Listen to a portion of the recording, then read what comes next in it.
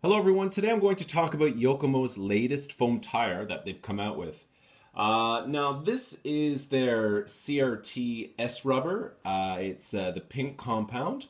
From what I understand, the actual compound has stayed the same, but the actual design that they've offered in the package is a little bit different. As you can see here, we have two donuts. We have the inner donut here and the outer donut. Now, when you separate the two donuts,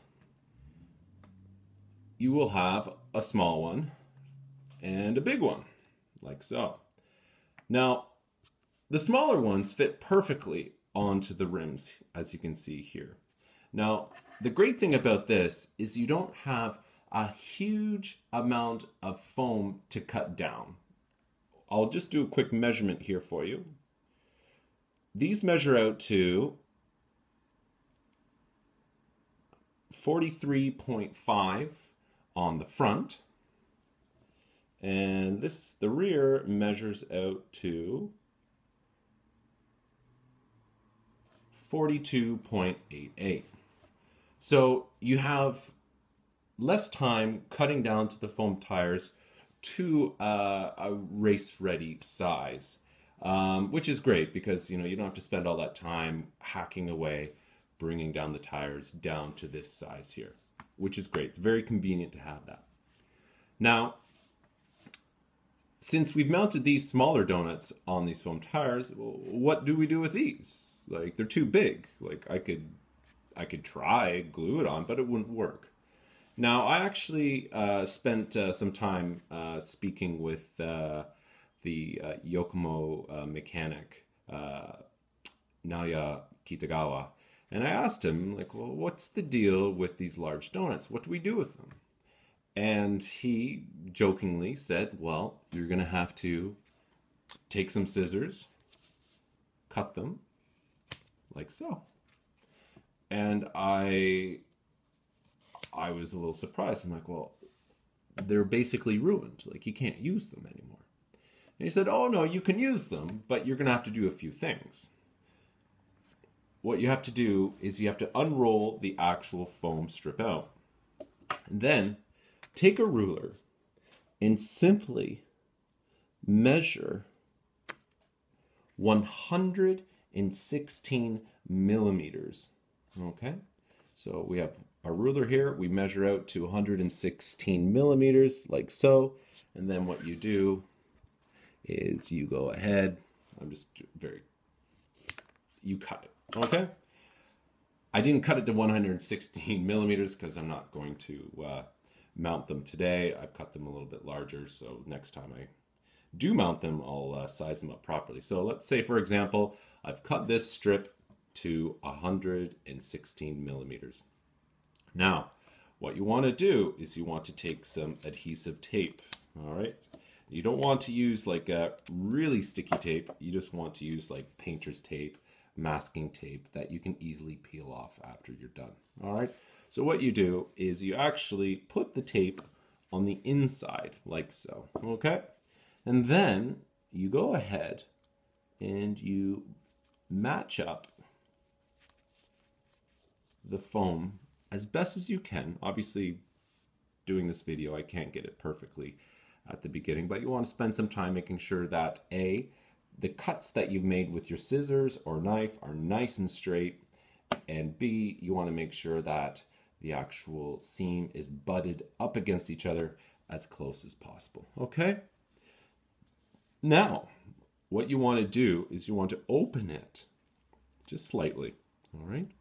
And then you are going to take some medium contact cement, the glue that you actually use for mounting your tires onto the rim, okay? You don't want to use fast-acting CA glue. You want to use a slow-curing glue, which gives you some time to set this properly, all right? And so once you're done with that, you peel the tape off, like so, and then you have your completed donut. Now, this is the one that he went ahead and demonstrated with me. he demonstrated this in front of me, and this is what you get. Now, it looks a little bit messy. I was a little bit skeptical. I said to him, I'm like, well, will this be all right? Like, I know with 1/12 scale, you want your tires to be absolutely perfect when it comes to the surface of the tire. And he said, yeah, there won't be a problem with this, but these will only be good for practice. So don't expect to use these foam tires when you're competing. Okay? This is just for practice sake. And you should be fine with using this setup here. Obviously, you want to make sure that when you do glue, it's nice and seamless. Okay? And also when you do true it down, you'll just have like a very faint line that will go across. And I don't think it will vastly affect the overall handling of the car. But, you know, the great thing is like you get 4 sets of race, sorry, not 4 sets. You get 2 sets of race-ready foam tires for your fronts and rears. But you also get an additional 2 sets that can be used for practice as well, which I think is great value for the money. And like, to be honest with you, I don't necessarily like truing down foam tires that are brand new out of the package just for practice. And I think this is a really smart idea that they've done by offering, you know, your race-ready foam tires, but also you get like an additional donut, which you do have to kind of put in a little bit of effort, you know, with cutting and preparing. But it gives you that extra set where you can actually, you know, go out and do some practice laps with the same foam compound. So you're not actually wasting away your nice race prepped tires. But I know some of you out there don't like gluing and making your own tires, but you know, there is a cost advantage to it all.